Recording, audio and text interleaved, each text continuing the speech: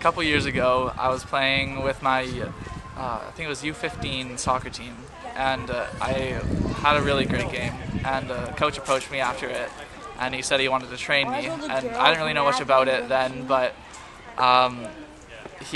what he does is he trains players, and then once he believes they're good enough, he takes them to Calgary, and then him and his buddy, they'll train them more in Calgary, and they'll take them to Germany after that. And it was sweet because I now have the opportunity to go to Calgary, and hopefully I impress the coach in Calgary enough to go over to Germany. Last couple of months I've been training really hard. I've hired a professional, personal trainer, and I've been training with her at least 4 times a week. And this summer I signed on with a U21 Victoria team, I guess, like a prospect team.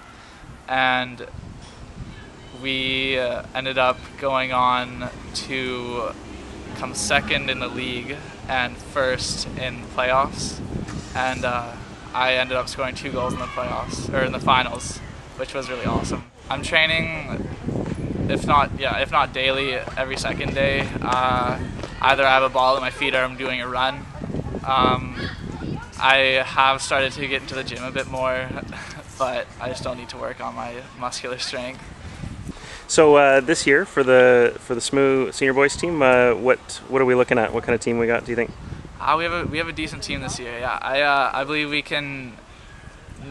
I believe we'll do well in cities. I definitely think we'll qualify for provincials. I don't know how well we'll do in islands. Hopefully take it, but. And off the top of your head, what's on your iPod right now? What are you listening to right now? Right now, I'm listening to Dead Mouse, The Velt. Nice. Yeah, it's a great song to run to.